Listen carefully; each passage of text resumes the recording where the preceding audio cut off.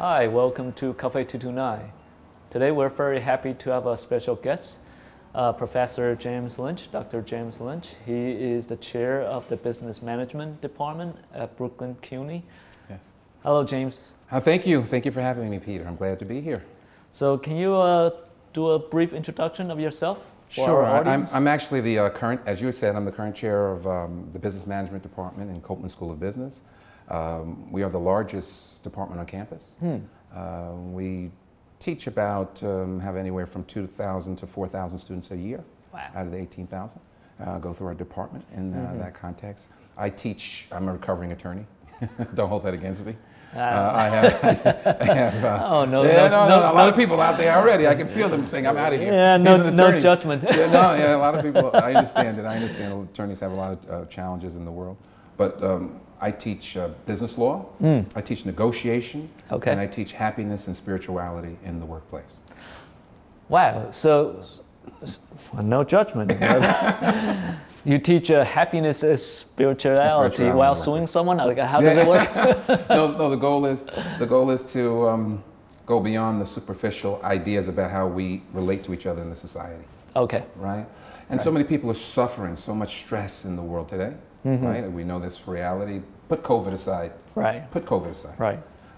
So many people are overwhelmed by the societies in which we live in around the world. Right. Technology, what's their place in the world, what's their future like, what's the planet's future going to be like. Right. So there's so much stress. So it's so very important to be able to come back, what I'm going to say, come home.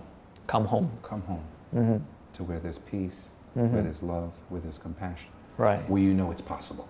Right, right. A lot of times people don't feel it's possible. So you need to be able to feel that it's possible. So in a way, my happiness class and my negotiation class are both pathways for the students to come home to themselves. Nice, nice. So home is really not a place per se, but somewhere within us. Exactly, exactly. And so it's really, you know, we had, before we started, we had some conversation, and for me, I'm a Buddhist practitioner. Sure. Our practice and modality is to say we are part of one great life. We're all part. So one of the difficulties that human beings frequently have is the idea of separation. You know, you're there, I'm there, my tribe, my group, my whatever. Right. But if we can see life as one great movement of hope and love, then it doesn't matter what we look like, it doesn't matter where we are, things can be radically different. Right. Because right now, our society can be very tribal. Very tribal. And very conflicting. Yes. Right. And I think one thing that's special about you is not only you teach, you're also the president of the Buddhist Council of New York. Yeah, I didn't bring that up, but yeah, I'm the president of the Buddhist Council of New York, and as we were saying before, I'm the first lay person, I believe, to be the president of the Buddhist Council. First lay person. First lay person. It was really a monastic group of monks and nuns who came together to have a space where they could talk freely, you know, about the concerns in the Buddhist community. What's exciting is we represent over about, I'd say, 1.2 million Buddhists here in the New York tri-state area. 1.2. We have that many here. We have that many. Wow. Primarily in the Chinese community. And so, you know, I take that role very seriously. Yeah. I integrate it into my work, of course. Sure. But it's a different modality. That modality is, I call it a spiritual modality, where I represent the Buddhist community to the greater society in the world. That's what I look at. How do you integrate your Buddhist philosophy, spiritual practice with what you teach? Because, you know, sometimes when we think about business, the idea is the more the better. Well, that's one of the dangers. The capitalist way of thinking, right? Well, that's one of the dangers. And I did write some notes down, you know, to prepare, because I think this is crucial and critical. One of the things that people are making mistake is the idea of the ego. Buddhism is fundamentally an addressing of the ideas and the thoughts in one's head to move away from egoistic ideology or ideation, right? I don't speak in teacher speak, but an ideation of who we think we are and the thoughts we have, to an understanding that we are interconnected. You know, some of the great Buddhist masters who have been active in the last 20 years, for example, Thich Nhat Hanh, for example, talks about interbeing. Right. Right? Important. He'll look at something like a flower, and he said the flower is the sun, it's the water, it's the minerals, right? Right. So when we begin that process of looking at our lives as being an integrated process, then we move away from the idea of constant consumption. You know, it would be no different than if you have your left hand gets cut. You don't sit there and let it bleed. Say, oh, the right hand now has more blood, right? You don't think that way, right? As soon as the left hand is cut, the right hand doesn't think of itself. It immediately grabs the hand or whatever it does. Right. In the same way, if we're really seeing life as it is, then we recognize that there is a continuity between my life and your life. Right, right. It doesn't mean that we don't exist or that the ego, that our thoughts are not important, right? But it means to put them in the proper place. So from there, we have proper business. If you don't understand that, you will always have conflict. You will have conflict. Right. Eventually. Right. I want more, you want less. I want what you have. Right, right. Yeah. Egoistic thinking. Right. An illusion of a person, self, living being, or lifespan causes us to become frightful or afraid or offensive. And so all those things, Buddhism are Dharma doors through which we can find compassion and hope. Right. Right? So I give my students hope. Sorry, too much, but... No, I think it's a very good analogy. If the left hand recognizes the right hand, even if the left hand is doing business with the right hand, it's a very different relationship versus this hand has nothing to do with this hand. It's a very different kind of concept that which you will create conflict. So what kind of teaching or pedagogy that you have to teach your student this kind of concept? I use well, you know, what we just said is the foundational understanding of my teaching. So I don't necessarily have to mention Buddhism at all. Right. Right? Right. I use some things that I've learned in different contexts. One of them is the 6 human needs. Six human needs. You may never heard this before, so. No. The 6 human needs is part of a training I learned as something called strategic interventionism. Okay. And I use this as a Dharma door. Okay. Every human being has 6 human needs. Okay. And you'll see this, you could even apply this to businesses or organizations. Oh, interesting. So once you learn this, it is very simplistic. It takes, let's say, 3 minutes. Okay. Very simple to learn. Okay. And not too difficult to apply. First one, certainty. All human beings need a certain amount of certainty. Well, that's true. Look, we're sitting in this room. I'm sitting with you. We have camera people. We have cameras here. If we felt that we were sitting here and all of a sudden we were going to get electrocuted in every 2 minutes, we wouldn't sit here. Right. Right? So each human being has a certain amount of certainty that they need. But too much certainty is boring. I always give an example of this with my students. Let's say someone says they love you. They're crazy about you. They think you're wonderful. And every day they come to want to surprise you and they knock on the door. At 4 in the morning, say, I love you, here's a rose. After the first 2 times, you say, wow, this person's really into me, this is sexy, this is exciting. But after the first 16 months, when that knock on the door came, they go, guess what?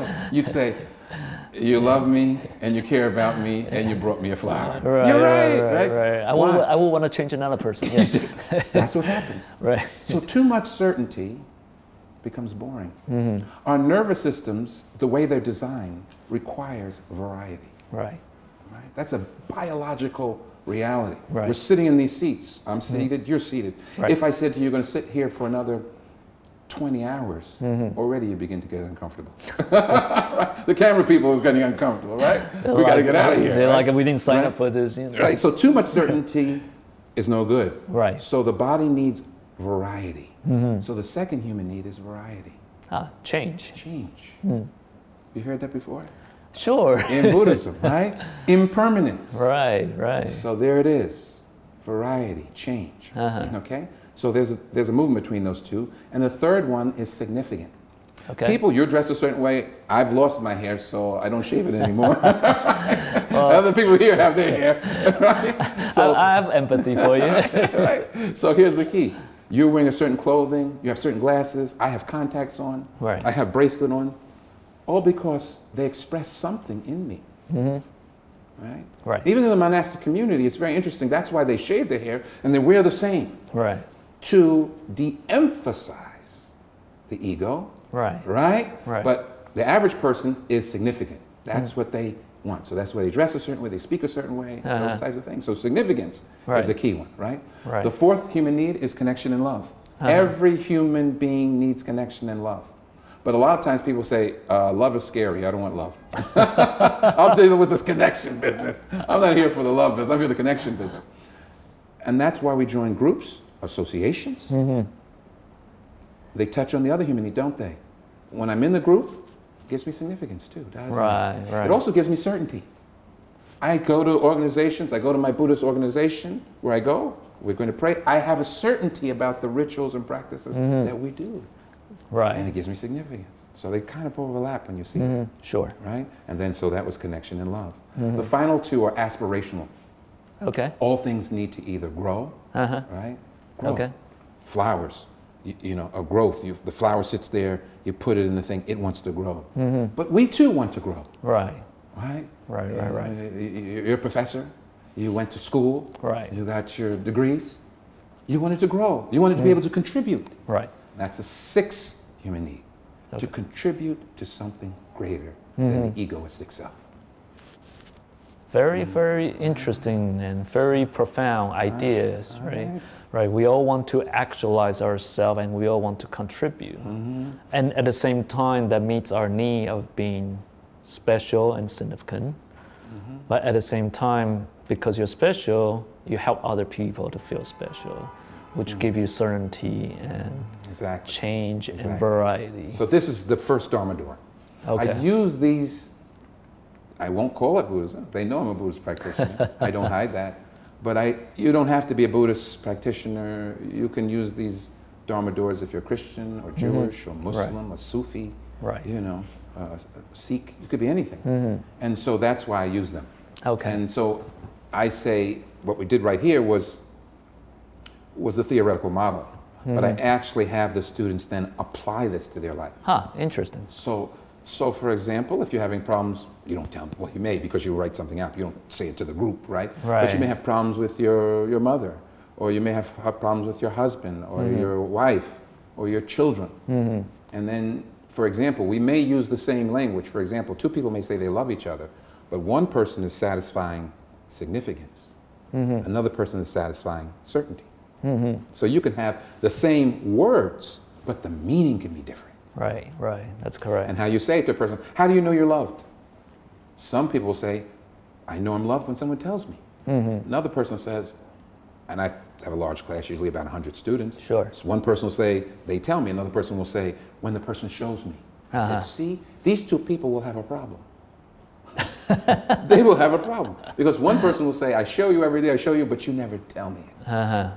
Another person says, I love you, I love you, I love you, I love you. Another person says, I don't care you say you love me every day. What are you doing? You're not showing me. Right. So it's the process of beginning, I hope, is for the person to begin to have the ears to hear the other person, the cries of the person they're in relationship with, even if it's in their community. It may be in their temple or their mosque or their synagogue, to begin to hear people differently too. Which you really need to really be a very mindful listener, because only when you're mindful, you're able to hear people's need, right? Do they need certainty or do they need love and connection?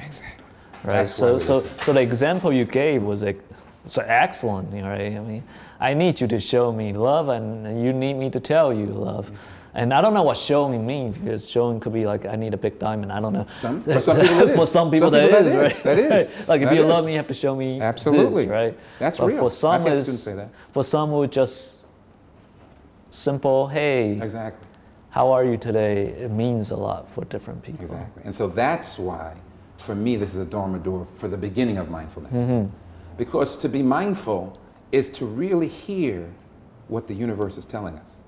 It is not simply a way to get more stuff, right?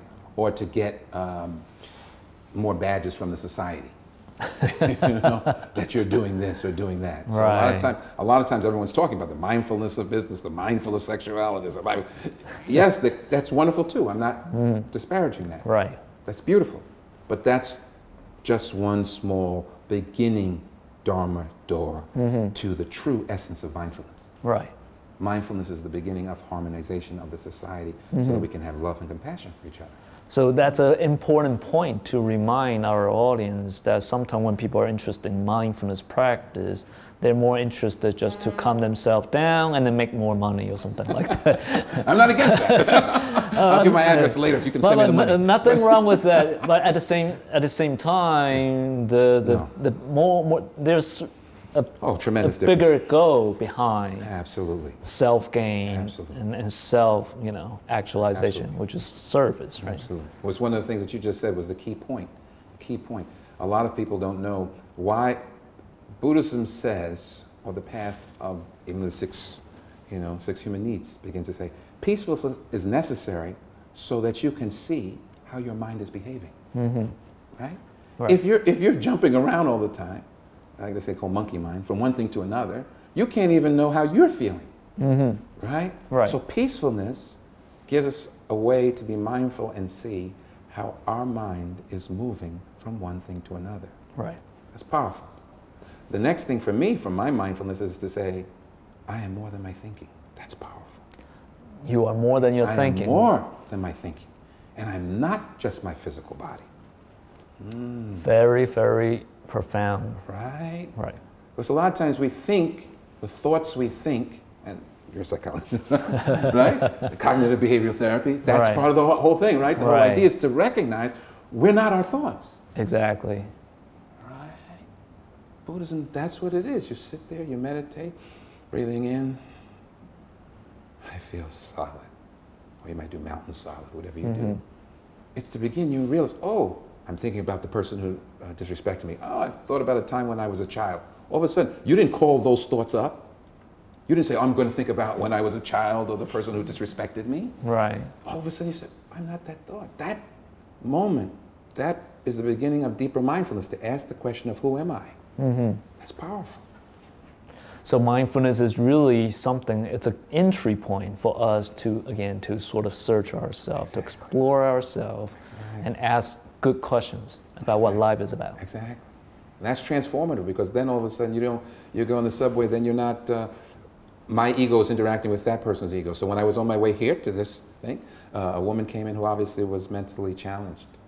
And she came in and she's tense, and another woman gets up and says, you get out, beat the heck. We're in New York. We're in New York. She says, I'm going to beat the heck out of you, right? And I'm sitting there and I tried to send what they call metta, loving to calm the situation from my mind. But that's what happens. She's reacting to the fear she feels because this woman is a threat to her. Right. Rather than an opportunity, what's going on. Maybe another person gets up there and says, Miss, are you okay? I have some food for you. I have a bottle of water. Maybe you need $5. Different, same interaction, different response. Right.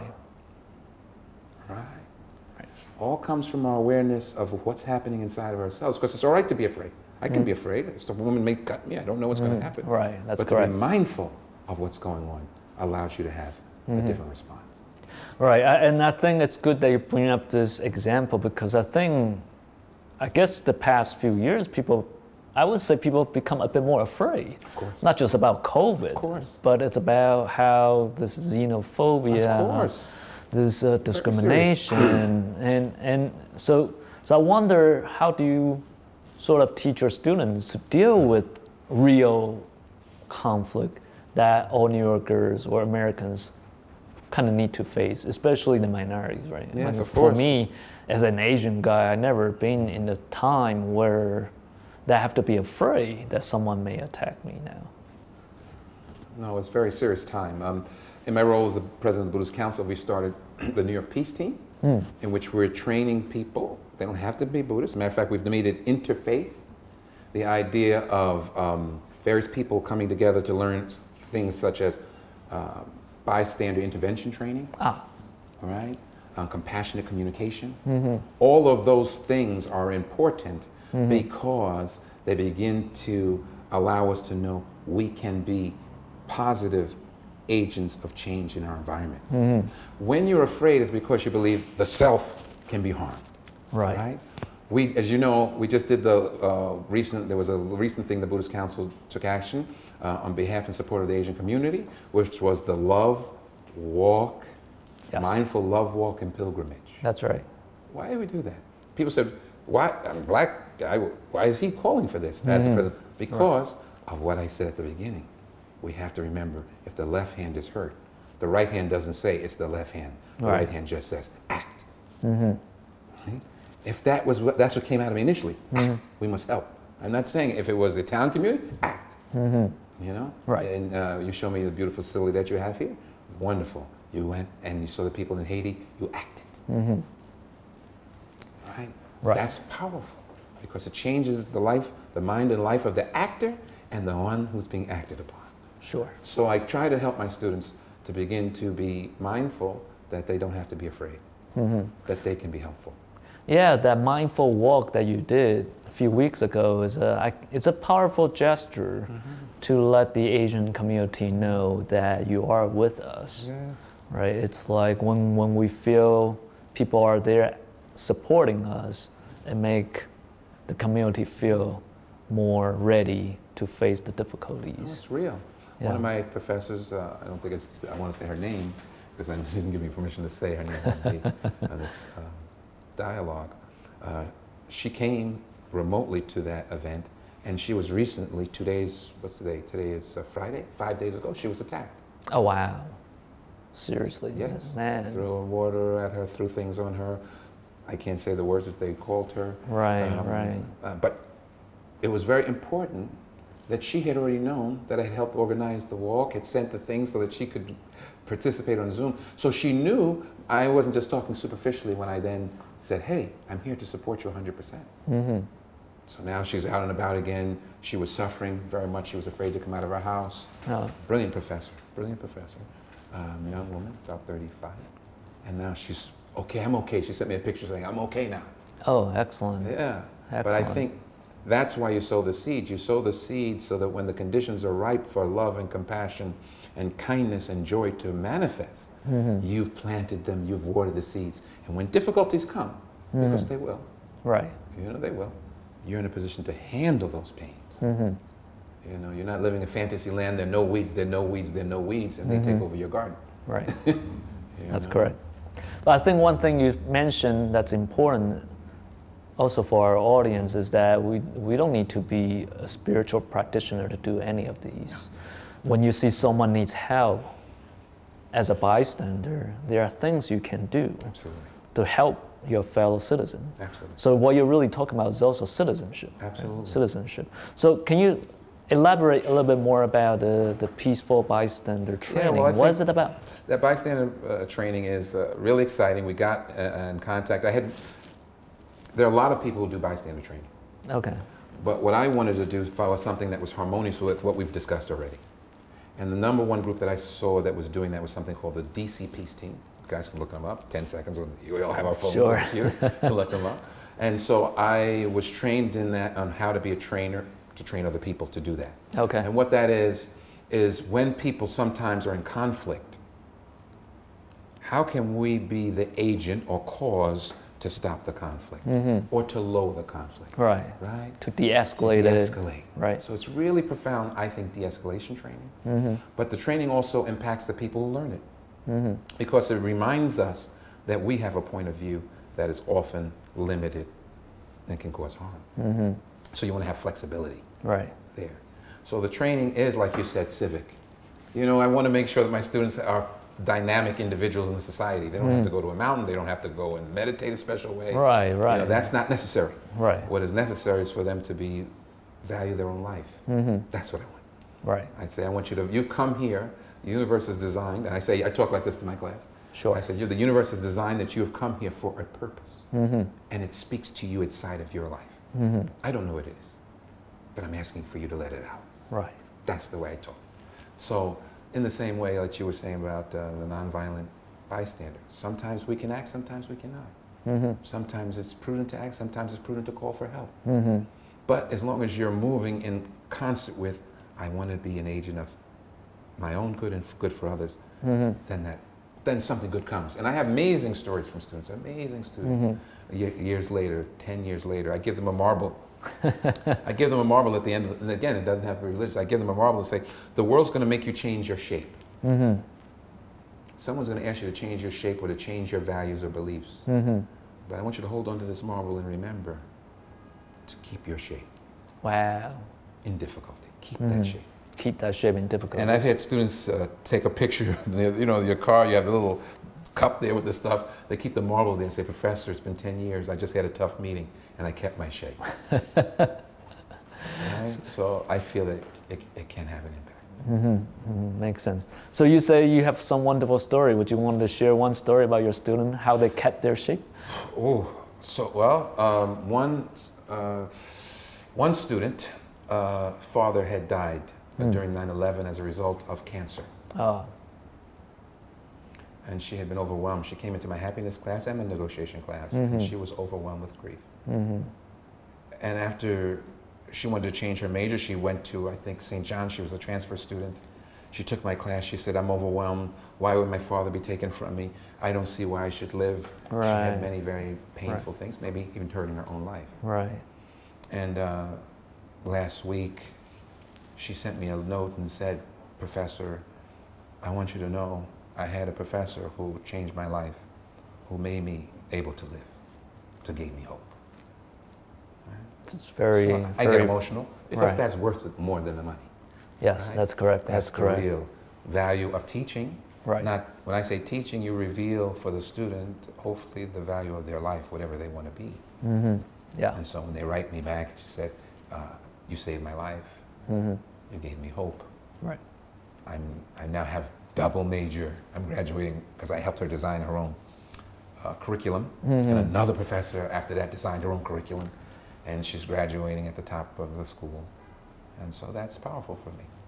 That's a story. That is the joy of teaching. I can identify some of what you're saying because I do, of course, also have students who really write sort of very heartfelt messages back to me after they graduate, and they say they remember my message about exploring oneself, for example, and how they apply that in their own new lifestyle. So it is correct, you know. It's like one of the joy of teaching is actually transforming other people in a way that also make us transform.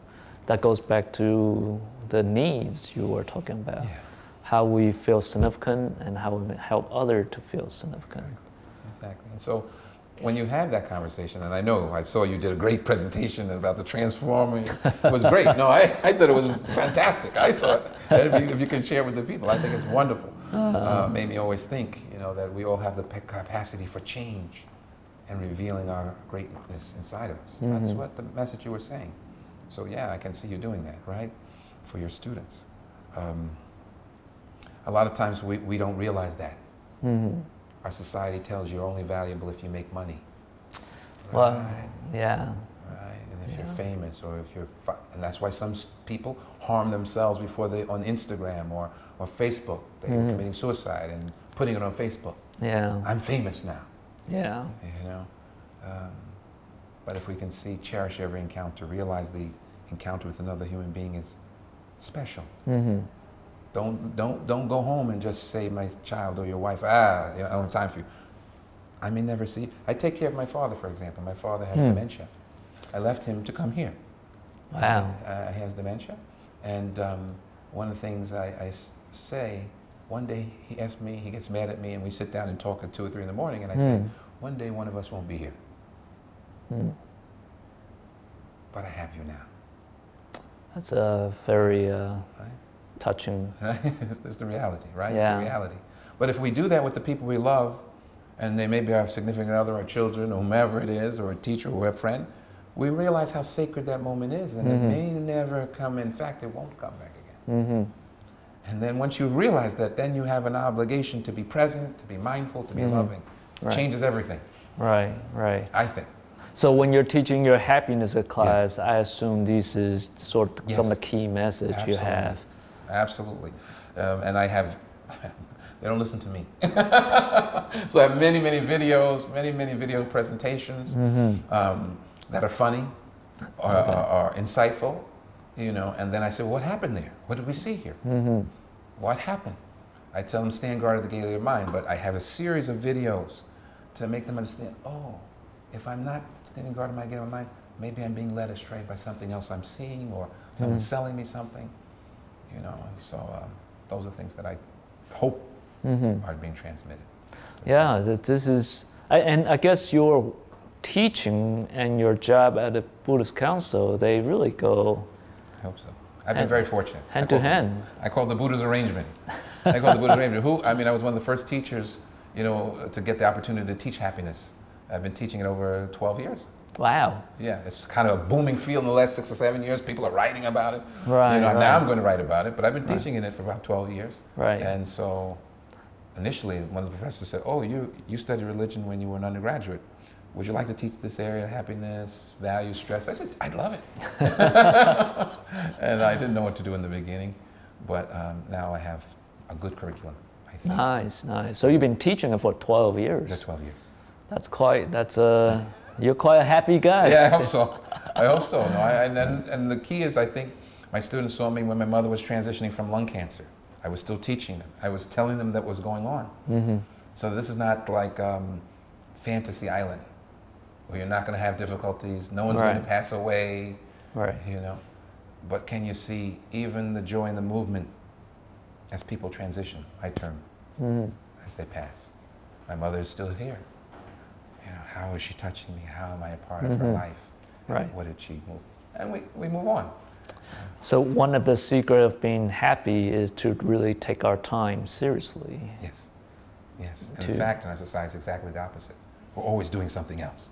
We're always compartmentalizing, right? We always are, which is fine. Right. But at the same time, if we can go home, then you'll feel differently. So I really like the way you put it, right? That the whole mindfulness and spiritual, or any spiritual practice is really to come home. If you can go home, you can stop the conflict in yourself.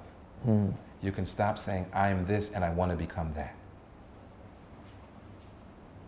Our thoughts often act as barriers to our happiness. And so if we can go away from the racing mind, be in that moment, you'll be okay. You can feel it. It's palpable. Right, right. I mean, home is such an important place for all of us.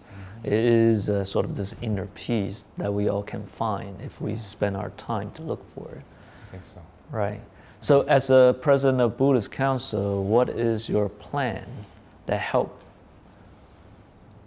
other than the Buddhist community, but like in general, like what is your overall plan to promote happiness? Well, two things. The Buddhist Council primarily was an insular group. So I think they wanted to make a move to become secular in the sense of it more engaged with the world. So a couple of things we've tried to do. We've tried to become more engaged in an interfaith way. Okay. And we've tried to do, through the Tzu Chi Foundation as well, sure, if I'm being honest, be more engaged in doing things in the community here in the New York City area. That's very important.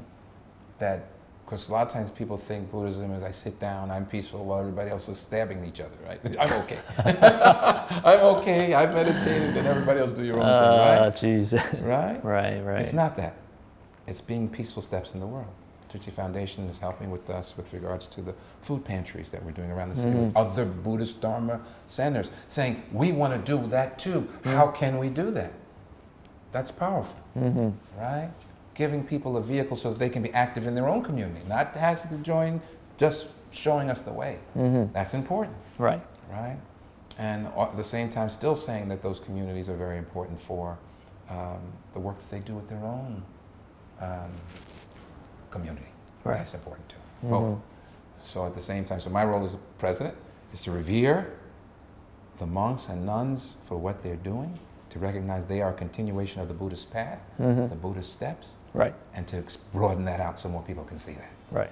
And I noticed that you do connect with other religious groups, not just the Buddhists. Very much so. Right. You know, but some people think it's too fast. Some Buddhist groups, they don't have them come to our meetings so much. They told me that. Right, honestly. right. You know, which is okay. I can only, my rule is we only go a half a step. I have to go half a step. Right. Not so fast that I'm not hearing or mindful of the concerns of the Buddhist community. But at the same time, we do a half a step, whether with the Quaker community or the Christian community, all of those things. I've actively tried to move us into a deeper dialogue with them. And that's what I wanted to do. I think the Buddhist Council serves as sort of a role model for all the Buddhist community in New York City, because I think sometimes people like to stay with their own kind, but I think what you're doing is to really step out and get to know others. I hope so. Not just other Buddhists, but other religious groups. And I think it's important because right now we're such a tribal nation. We have to find ways to sort of break that trend. I agree. And that's when I think the best moments happen when, like in the Love Walk, when one of the rabbis came over to me and said, "You're a Buddhist." I said, "Yeah, I'm a Buddhist." He said, "This is different." So he had a mindset, a notion of what it meant to be a Buddhist. Right. People have some kind of like fixed idea. Yeah. So that's what I want to do. Right. So people can say, "Oh no, we need to have them engaged. They're not just there. May all living beings be peaceful, happy," and then we leave them and let them go. No, that's what happens. A lot of times we're invited into interfaith communities. They have us say, "May all living beings be peaceful and free of worry, doubt, whatever it is," and then we go. But they're not engaging with us on how to create causes that can be transformative of hearts and minds that are hurting. And we don't have to use the word Buddha. Right. You know, like we just did now. Right. We don't need to use the B word. No, we don't. No, we don't. No, it makes it effective. Right. So for our audience, if you want to give them a take-home message, what would you want to give them? Sort of what I said in the beginning. I always give the same. You're more important than you think you are.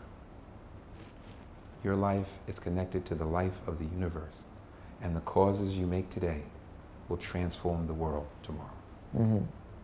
That's a very nice way of putting it. So we and you are more than who we think we are, right? Yeah. That's easy to understand, hard to realize. I don't know.